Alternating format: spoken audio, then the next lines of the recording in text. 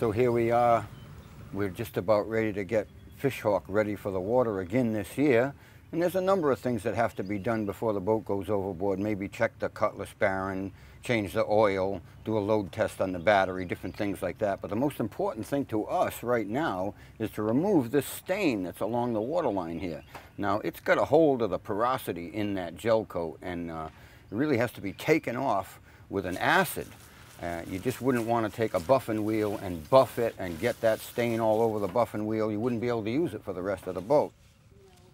All right, we're using a little China bristle brush here to spread this white knight onto the boat, because this stuff could actually melt plastic bristles. So these are natural bristles, and I'm painting it on in one direction.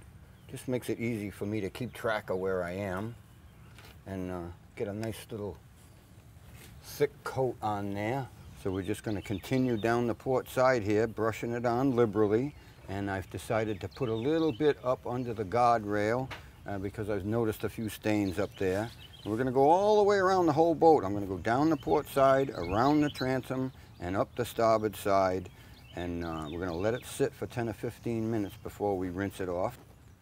Now, we didn't need to tape off the bottom because we're just taking care of the top side first, and then after the top side's all taken care of, we'll tape off the top side when we paint the bottom.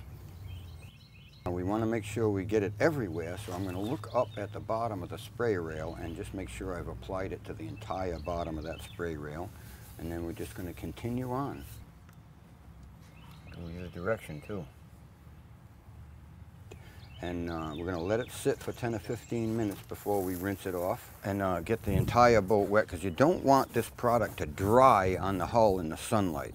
So that would make it a little bit harder to take off. So what you do is you rinse the boat down, rinse off everything that will come off by itself, and pick up your scrub brush. So I'm just going to hold up for a second and show you that this stuff is already worked up in here. It's removed all of this very lighter stain, and all I have left to do is scrub some of the heavier stain off. And lean right into it down there and get your face right up close so that you can see exactly what you're doing. You wouldn't want to scrub it from a distance and just say that the stain was off. You want to get a good look at it and scrub it plenty, and just get everything off that will come off, and then rinse it again. Now you can see how well of a job it's already done. It's just done a great job. Most of the light stain is totally gone without scrubbing at all, and you could see the darker stains as we scrubbed it just run right off the boat. The stuff just works great. And this stuff doesn't damage the gel coat or the paint in any way, so it can stay on there for quite a while. And we're holding the hose in one hand and pointing it away from the boat and away from ourselves so we don't make a puddle under the boat, and scrubbing it with the right hand and holding the hose in the left hand. And anytime we want to just bring the hose in and spray along as we're scrubbing, it's fine. So that's all there is to it. We just rinsed it off, kept it wet, and scrubbed it, and you can see that all of that stain is already gone. There might be a couple little persistent spots, but we can go ahead and do it again. Now we're just going around looking for some residual stains and doing a second coat, but I just wanted to point out that this was all stained around this deck drain, the stainless steel, and we've applied that white knight to that stainless steel, and it removed every bit of that stain around both of these deck drains, and it really looks good.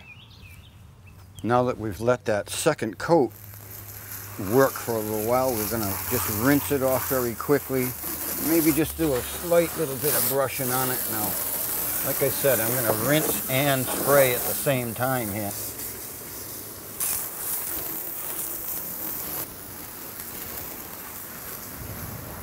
There you go. Now we've just finished rinsing off our second application, and you can see that it's removed almost all of the stain, if not all of it, and it looks great. I want to just give you a couple little pointers about rinsing. You don't really want to point your hose straight at the hull because the water splashes back and gets you all wet, and especially considering we're rinsing off some oxalic acid here. So what we do is we spray it on an angle so all the splashing doesn't get back on us.